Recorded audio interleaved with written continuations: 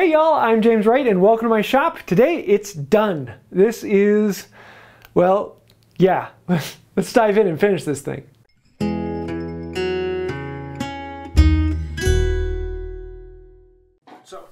We are finally finishing this thing up, and I'm really getting exciting here. Next thing we need to do is actually attach all of the turnbuckles into the bottom of the bottom slab. So I've got all the holes where the cables come through, and we need to have the turnbuckles so that the cable comes out, turns horizontally, and then goes in. So I'm laying out where all the turnbuckles are. And then to hog out all the material for where these need to be, we're going to use an auger bit. And I have that taped off so that I know how deep to run these. That way I don't put the tip of the auger bit through the top side of the slab. Not a happy day. Thankfully, I didn't do that. So we're going to just auger out as much as we possibly can, and then come in and chisel out the rest. For most of it, I'm using a 1-inch auger, but then this section up here where the eye of the turnbuckle comes into, I was using a, 3/8-ish auger bit, something like that. And then once all of these are in, we can blow out the chips and make them fly everywhere. Happiness. But this makes it really easy to come in with a larger chisel and remove the waste. I'm not making these incredibly clean and smooth. I'm just cleaning them out and getting to the point where the turnbuckle can fit down in there. I'm not going to be flattening out the bottom with a router. I'm just going to be hogging out the material. Next, we need another slot for the crossbar to go into. This will be the bar that the turnbuckle actually pulls against. So again, we're going to come in with the auger bit, take out the majority of the waste, and that makes it much easier to chisel out. I want to check it occasionally, make sure that the bar will fit in there. For the bar, I'm going to be using a 1/4-inch stainless steel rod. Everything in here is stainless steel, and that way there's nothing rusting, nothing getting into a problem with that. So now that we have this rod and can fit down in there, we can make sure everything else works, fit the turnbuckle in, make sure there's enough space for it. We're going to pull the cable through the hole and make sure that there's enough space to then connect into it.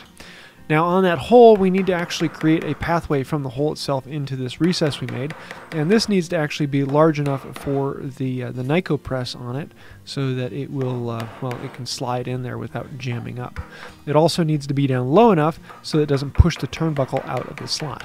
So this whole thing goes down somewhere around 3/8 of an inch or a little more deep. Actually, I think it was about a 1/2 inch deep. And then in the actual hole where the cable comes through, we don't want it to be a tight 90-degree turn. We want that to be rounded. So I'm going to come in here with a small gouge that will fit my 1/8-inch cable and actually round over that surface. It sounds like it's difficult, but it's actually really quick and easy. And with one done, now we just need to go and do the other 6. And 2 of these we're actually going to be putting together because 2 of the cables come up through the same hole. And if I were to do it again, I wouldn't have 2 cables come up through the same hole. But I'll be talking about that in the plans and then the other video coming out on Thursday. So this one is just double wide of what the rest of them are.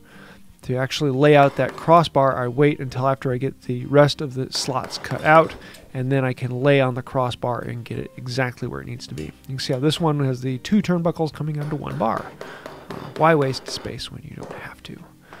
But now that we have all of these turnbuckles in place, now we can actually, well, it's basically done. Everything is ready to go into it. We need just to actually do all of the finish work. Speaking of finish work, let's work on the arches. I want to chamfer all the corners on these arches, but I don't want them to chamfer all the way. I want them to stop just before they get to the slab that these house into. So I have marks on these arches where they intersect with the slab, and I'm going to come a 1/2 inch away from that. So there'll be a 1/2 inch of sharp corner, and then into the chamfer that comes up the edges of the round. So I'm going to chisel in at the stop point and create my stop chamfer, and then I'm going to use the spoke shave to put the chamfer on the rest of the board. Then I can feather it in with a chisel and get that nice and clean, come with a card scraper and clean it out. The spoke shave actually does really good work on chamfers. Even on the end grain, it's great for just being flexible when you don't have the block plane to follow the round. Now we can sharpen up the card scraper and start doing all the finishing. We're going to scrape down all of the surfaces, and this will be the final finish. I take it right off of scrape onto to use. So we're going to scrape all the surfaces and get them down to nice and clean here. You can see the big curls. You know it's good and sharp. Here a little closer, you'll see, oh, that was sawdust with a little bit of curls. That means I probably need to sharpen it a little bit. Sharpen it, come back, and that one's better for actually getting curls. This also works very well on the epoxy and getting it to its final shape. It doesn't actually smooth out the epoxy. For that, we need to polish and sand it. But for most of it, we can get it down to the shape we want. And then I'm going to come in with 400 grit, 800 grit, 1000, 2000, 3000, and then into polishing. But before we do that, we need to actually start attaching the arches to the slabs. I'm attaching the arches to the slabs before I do any finishing because I can't finish until everything is in place, because I have to do some more work around things. And so it's one of these things where I can't actually put finish on until the very end. So let's actually glue in the arches. And on one of these, I tried taping it off to keep epoxy from getting onto the wood, but in the end, it just wasn't worth it. I wouldn't tape it in the future. I'm going to be putting on copious amounts of epoxy on all surfaces, and then we can fit it down in. The first time I'm going to slide it down in without epoxy in the arch, pull it up, and see if it has contact on all surfaces, and then add epoxy where needed. Then we can check and make sure that it is square in both directions, and we let it sit. One of the nice things about epoxy is you don't need serious clamping pressure, and with how these are pinched in place, they sit just fine. Now we can start attaching the hardware, and these go in pretty well into the top.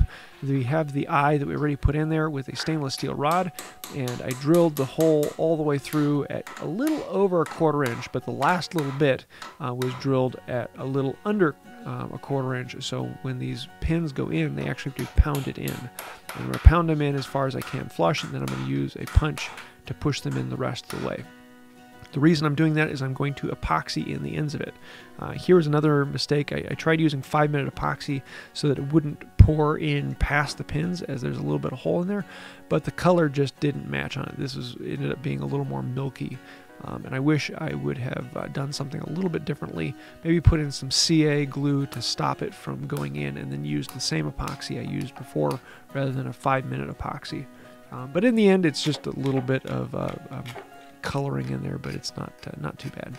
We can do some detail scraping to get these down to flush, and then scrape them off. And there we go. We are ready for the final detail of all of the epoxy. Speaking of which, there's always going to be a little bit of squeeze out around the bottom. This is great to get the card scraper in there, even on the back side where you have that angle to fit into. This will scrape it out really nicely and get the corner in there and get a nice clean surface all the way into the very edge.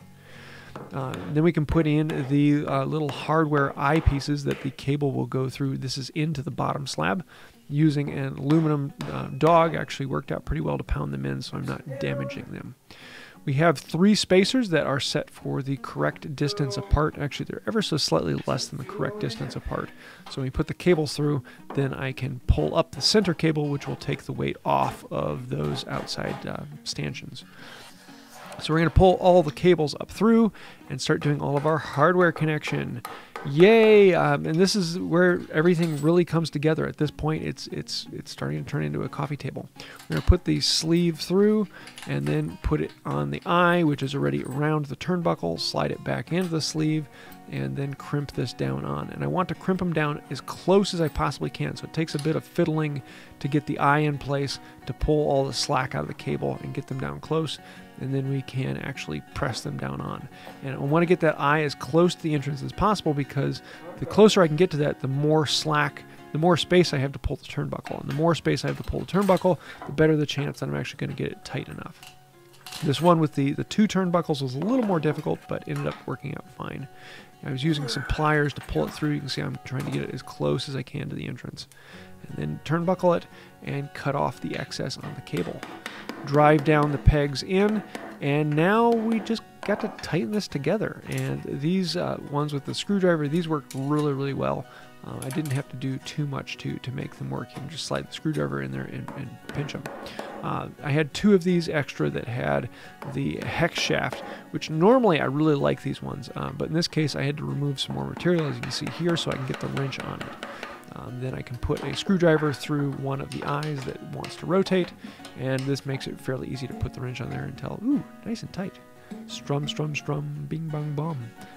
all of the strings were pretty good. You can see it's a little wobbly here. I'm going to be tightening things up now that it's all in place and freestanding. I took out the supports, and we're going to tighten all of the cables until they are slightly tight and the top is level with the bottom. And so I'm going to go around all of these and pull them until they're nice and tight. And when they're all even and they're all flush with the bottom, then I tighten the middle one. And you can see this top is really solid. If I turn it, it turns and the bottom moves. And so it's actually really, really solid. All the wobbling you're seeing here is it rocking on the saw bench, bench that I'm working on. So we're going through all the grits, up to 3,000 grit sandpaper, and then after 3,000 grit sandpaper, we pull out the Yorkshire grit, and this is the polishing compound that I use. The nice thing about it is that as you polish more and more, the grit actually starts to break down, and it gets into a finer and finer grit, and really polishes it into a glass smooth surface. So all of the little bits of epoxy, we sand them down and then we polish them in. I'm really happy I left that little bit of metallic fleck in the epoxy. Number one, it hides any scratches, so if there are any slight imperfections, they'd slightly disappear with all that fleck in there. Number two, it just adds a little bit of mysteriousness to it, and I really like that. Now for the actual finish, we are using my all-time favorite furniture finish. This stuff is phenomenal. The only downside to it is crazy expensive. But this is a hard wax, a Rubio monocoat. It is stuff that I love. The nice thing about it is you mix it up. I get it with the hardener as well. You can do it without the hardener. It just takes longer to cure. You pour it onto the surface and you smear it around. You want to leave a nice thick film on all surfaces. I'm just going to use a squeegee to move it around and then come back with a rag to apply a little bit heavier in places that need it. And then you let it sit for about 15 minutes. And so you put it on just as thick as you see here. I mean, just a thick gel coat, basically. Let it sit for about 15 minutes, and the wood will soak up as much as it possibly can. And then you come back and you wipe it off.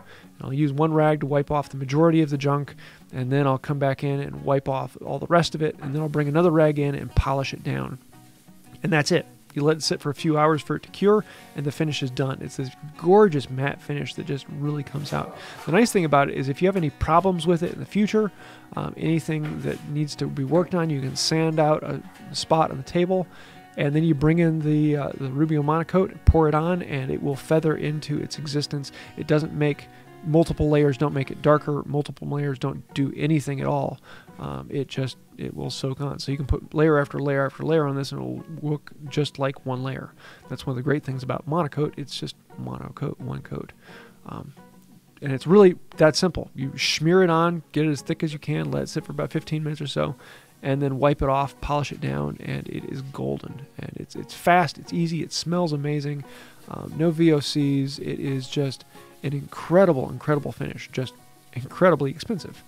But with that being said, oh, I'm in love with this stuff. It just brings out all this color in oak. It is one of the closest protective finishes to a boiled linseed oil finish. It just has so much color and texture. I love it. And this piece it really, really came out well. It was far better than I was expecting. And the little bits of figure in here in the oak and the live edge and then the epoxy fill cleaning things up, I'm overjoyed with how this came out. It is really exactly what I was looking for. And someone out there is going to be really happy. So someone out there is going to win this. Looking forward to it. Good luck on the bidding. This was so cool. So there you have it. I am just, this is absolutely gorgeous. I am absolutely in love with how this came out. It's everything I was really wanting it to be and a little bit more. There are a few quirks and odd things in it that I've learned from, because this is very much a learning experience for me. This is wildly outside of my normal things. And so there are lots of things that I learned. I'm going to be doing a video on this channel on Thursday, actually going over this whole project and pointing out the things that I learned, things that I didn't do very well, things that I could work on better. But that being said, this is a functional piece, and it is actually very stable. I mean, you can see if you slide it, the whole thing moves. I'd have no problem with putting a cup of coffee on top of this. Yes, there is a little bit of movement with the this V on the back didn't work quite as well as I want. It probably would have worked better to do another X on this side. But again, it's a learning experience. Now, if you like this and you would actually like to own this, I am going to be auctioning this off. The proceeds from the auction are going to be going to the Winnebago CASA, C-A-S-A. They are an organization that is dedicated to fighting for kids who are currently in the whole legal system and making sure they get placed into a good home. It is a really cool organization that makes a massive difference. And it's one that my wife is personally interested in, so we're going to be donating the proceeds from this to that.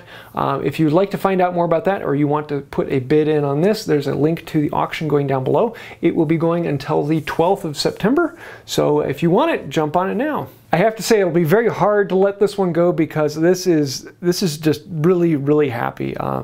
I think I might do something different like this for me in the future, although the style isn't quite my wife, it is very much me. The plans for this will be coming. They're not quite out yet. I still have a little more tweaking to do on them, but they will be out before next week's video.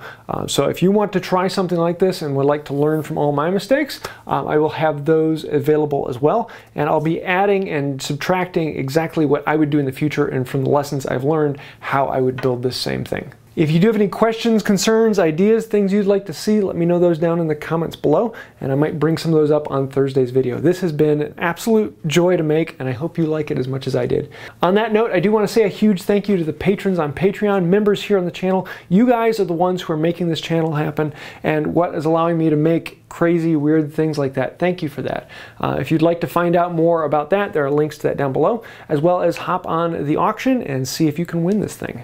On that note, that's it for now, and until next time, have a wonderful day. I may not have cable TV, but I've got cable coffee table.